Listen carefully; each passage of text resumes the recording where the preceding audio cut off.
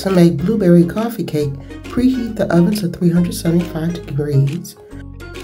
In a medium bowl, whisk together flour, baking soda, and salt. Set this bowl aside, and in a second bowl, use an electric mixer to cream together sugar and butter. Add the egg and mix until combined. Combine the creamed sugar, flour, and milk.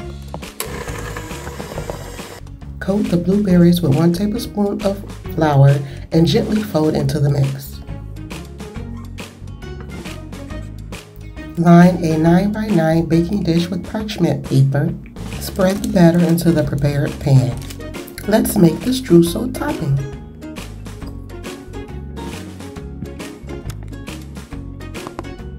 Cut the butter and other ingredients together with a fork until it becomes crumbly.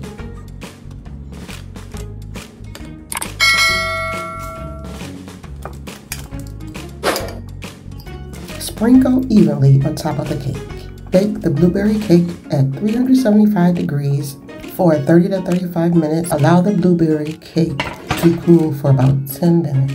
Find the written recipe at bellalafay.com.